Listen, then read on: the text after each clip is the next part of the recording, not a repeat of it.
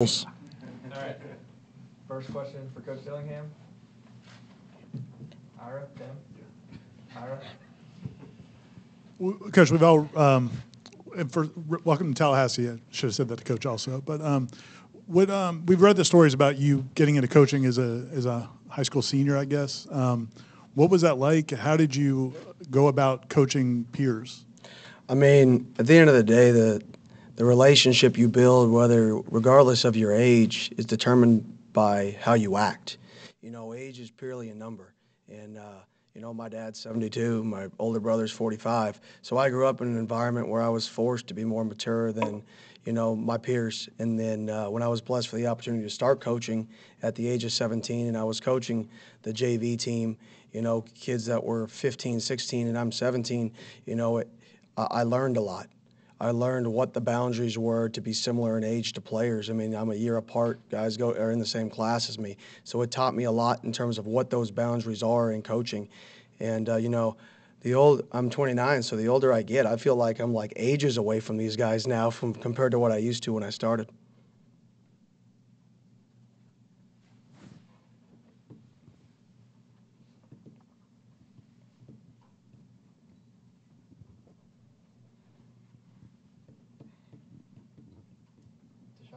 Hey, Coach. How you doing?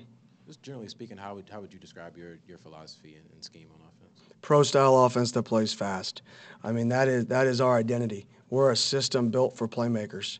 And when you look at the pass and you look at this offense and what it's accomplished, I mean, Coach Norvell and this system is one of two systems over the last 7 years to have a 1,000-yard receiver every single season. 2 years ago, my last year at Memphis with Coach Norvell, we had a back with 2,000 yards, another back with 1,000 yards, and a third back who accounted for total yards of over 1,000, right? It is a system our quarterbacks account. If you play quarterback here, you're going to account for 3,500 yards, whether it's rushing, whether it's receiving at a minimum, and have roughly 35 touchdowns, right? That's been the standards at Arizona State, and those numbers have fluctuated. But it's a system that's going to adapt, but it's a system built around playmakers, and it's built for playmakers. And there's not a better place to attract, there's not a better brand that attracts playmakers than Florida State. So I'm excited to have this system at this university. Go to Gene on your left. Coach, good afternoon. How you doing? Yeah, thank you. You've obviously worked with Coach Norvell before, offensive-minded guys. So how do you guys go about the interplay on offense, the game plan? Just kind of walk me through kind of the game planning during the week and then in-game.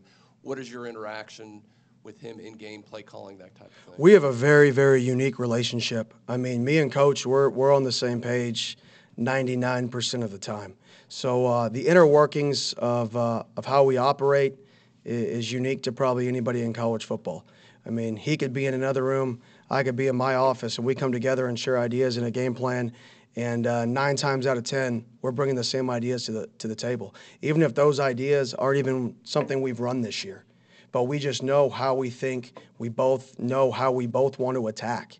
And I think that's why it's a unique dynamic between us, and that's why I'm super excited to be back with him and to be here, is because you want to be around, like Coach said, like-minded people. And to be around a guy like Coach Norvell, one of the best offensive minds in college football, it challenges me, it challenges our staff to put together the best plan. Because when you present it to Coach, when you do those things, the standard is excellence. And you're going to have the answers, every answer, because that's the standard he sets. And not just on offense, but in all phases of the program. Go to Brendan over here.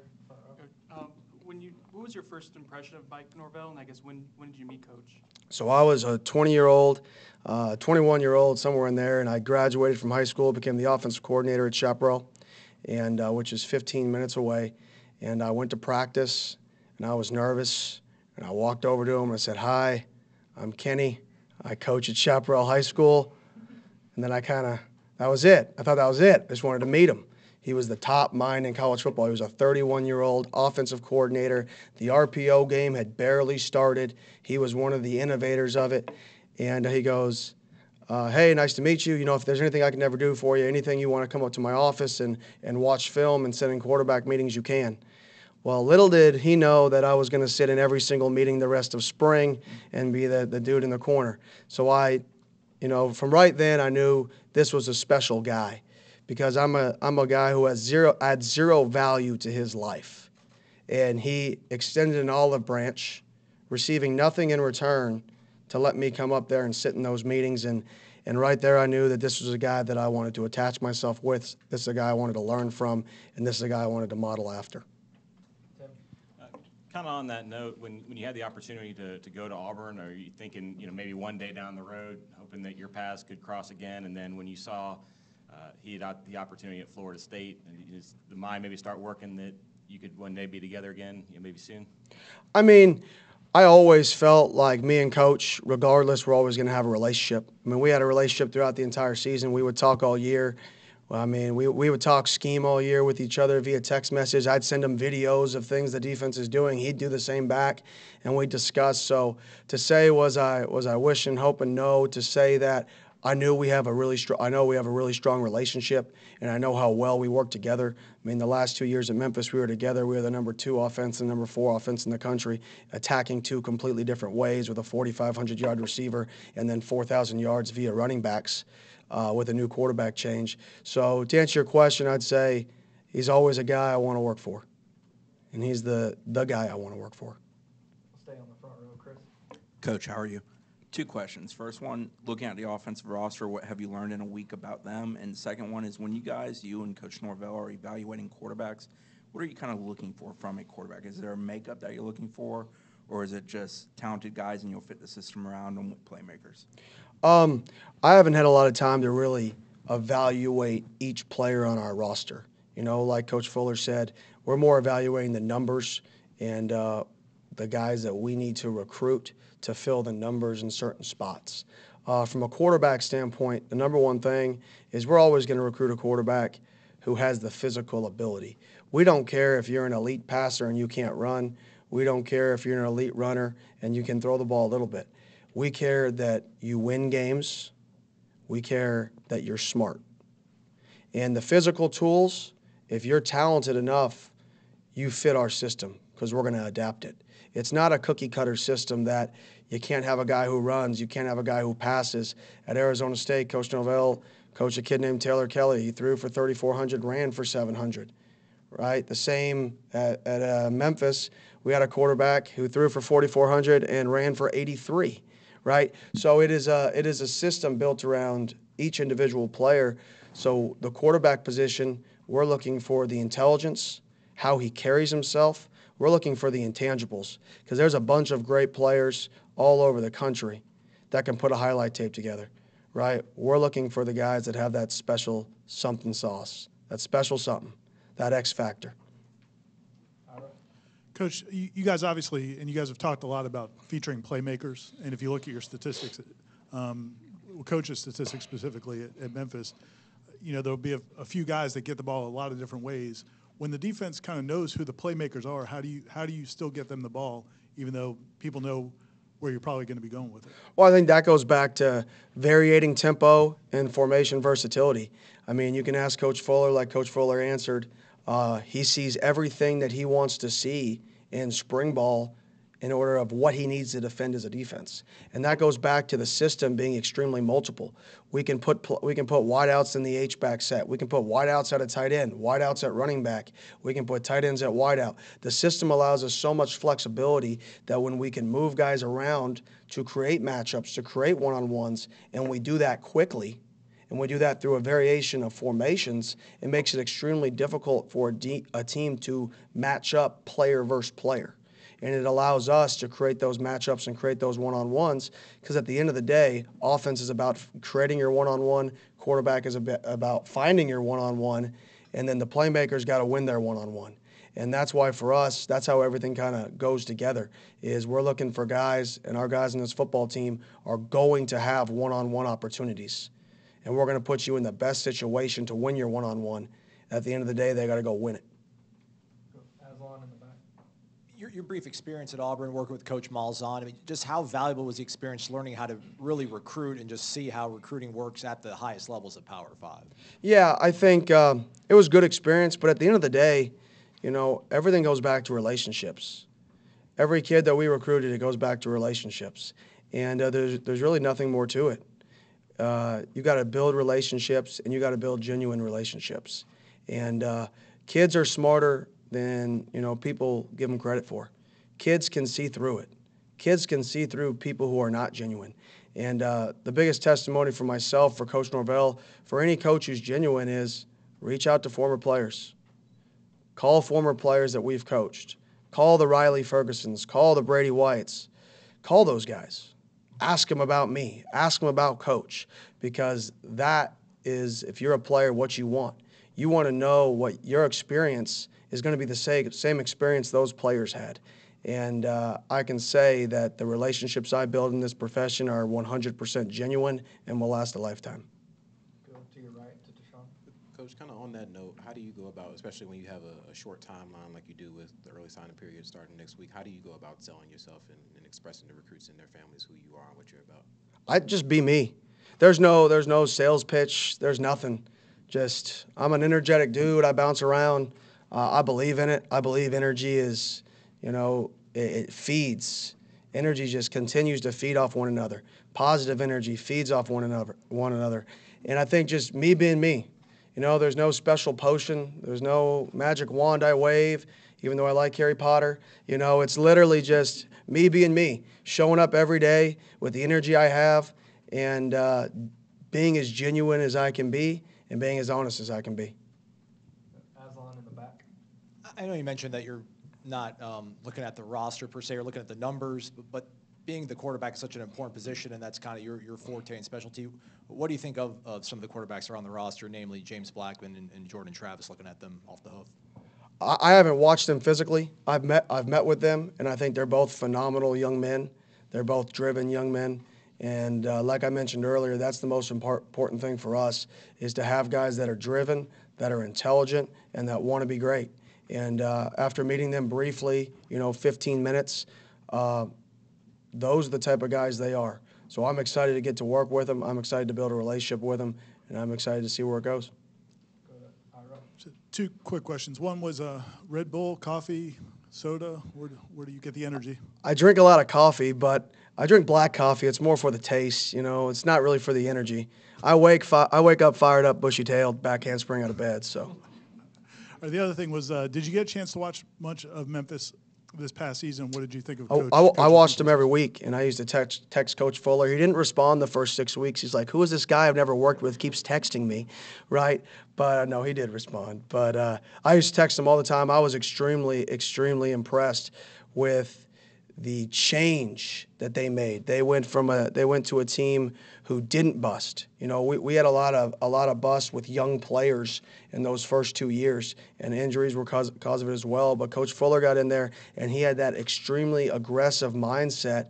But when you watch them plays, there were no free runners. There were no gifts. They played, and they kept the offense in front of them. And it's very difficult from a defensive perspective to be able to play aggressive and be aggressive, but at the same time limit big plays. And I think that's the making of an elite defense, and those are the defenses that you game plan for that scare you, are the ones that can create the explosive plays defensively through TFLs, through interceptions, they get takeaways, but limit those explosive plays offensively. And when you watch Coach Fuller's defenses, you can see they play with passion, you can see they play with energy, and they don't give up the big play, but they create them. Coach, why was it important for you to leave Memphis last year to go to Auburn? Obviously, you liked working with Coach Norvell, but was it for a different opportunity, just to get outside of him a little bit, to do it on your own? Why did you do that? I think it's just the opportunity. I mean, that's an unbelievable institution, and it was an opportunity that Coach and I talked about together. Coach Norvell talked about together, because he's not just, a guy I work with. He's a guy I lean on. He's a mentor, and it was an opportunity that we decided was best for me in my career at that time, and it was an extremely difficult one to make because of my relationship with him. But at the end, everything happens for a reason, and the experience that I learned there is going to add value here.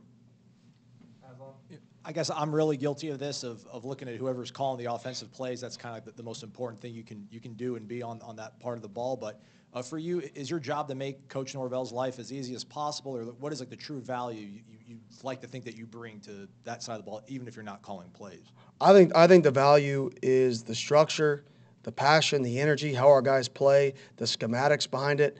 I mean, me and Coach Norvell, like I said, we have a unique dynamic when we work together. And it's a special dynamic, and I don't know how to explain it.